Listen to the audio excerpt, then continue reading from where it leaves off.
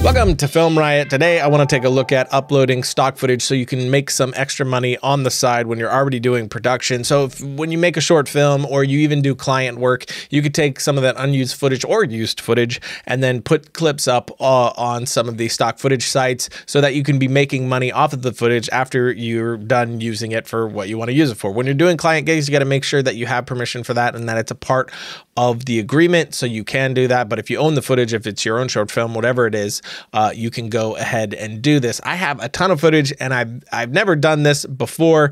I don't really know why, because I could have been making money off of this footage, but I hadn't done it yet. Maybe it was intimidating. Maybe it felt too difficult and I didn't want to figure it out. But as it turns out, it's not difficult at all. It's insanely easy. I uploaded one clip and then wanted to show you guys the process, and I'm going to be uploading a lot more stuff over time, just clips that we don't use or just clips that I like that I think people will get benefit from. Just keep uploading those over time. But now let's take a look at how I did this with Adobe Stock inside of Premiere, because that is the easiest way to do it. So inside of Premiere right here, you can see that I've already made my selects of all the clips that I do want to export to send to Adobe Stock. And these are clips, slow-mo footage that we shot with a Phantom camera when we did a promo for our Sound Designer Toolkit, which is online now, and you can find a link for in the notes below. But I have a bunch of these really cool slow-mo shots, lots of destruction in high-speed slow motion, lots of fun stuff like, you know, water, things like that. So now once I have my selection, which by the way, an easy way to do the selection is to select your clip, put the cursor over it and just hit X, and it will automatically create an in and out point that matches that clip. So that's the easiest way to do it. Just cursor over, hit X, and there you go. So I'll do that. Then I'll hit Control E to bring up my export settings.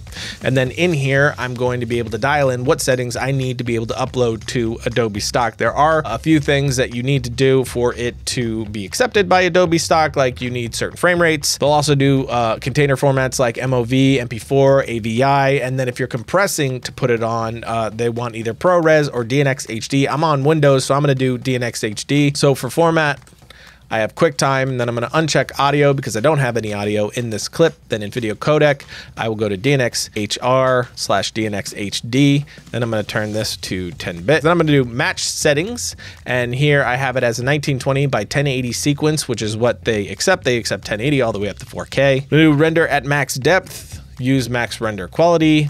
And then I'm going to go over to publish. Inside of publish, you can see there's a checkbox here for Adobe Stock, so I'll check that. And I'm already logged in. If you're not, you'll just log in right there.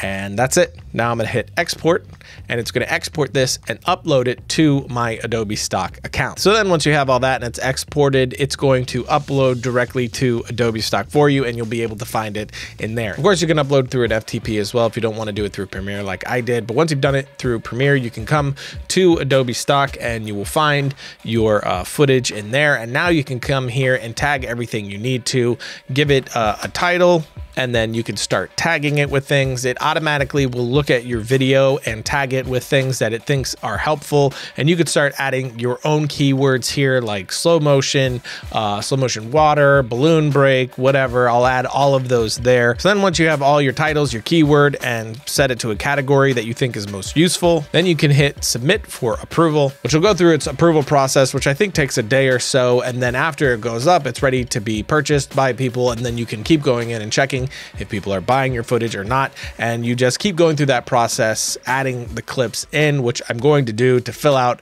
mine and hopefully get some, get some side cash coming in, because why not? So definitely check that out. If you do make short films, or if you just go out and get footage specifically for this, a lot of people have full careers just off of making and selling stock footage. So if you have a drone, you can go out and get some really great stuff, especially if you live in a place with some amazing mountains or scenery. You could definitely be going out and getting some really great things for other people to use. And it doesn't just have to be video. You can upload templates that you've made, 3D graphics, assets that you've made, images, pictures that you've taken.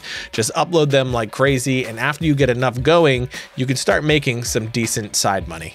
Logo. So that's it for today, which means it's time for my suggestion of the week, and that is Captain Phillips. If you haven't seen it, definitely check it out, and also buy it because the special features are really great. It's like an hour's worth of behind-the-scenes footage, and they're talking very much about the process of making the film. You see some rehearsals.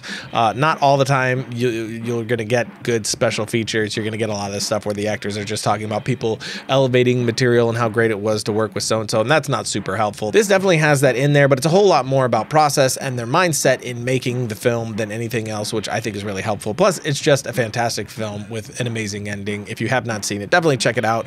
It's one of my favorites from Tom Hanks. He did an incredible job. But that's it for me. Until next time, don't forget to write, shoot, edit, repeat.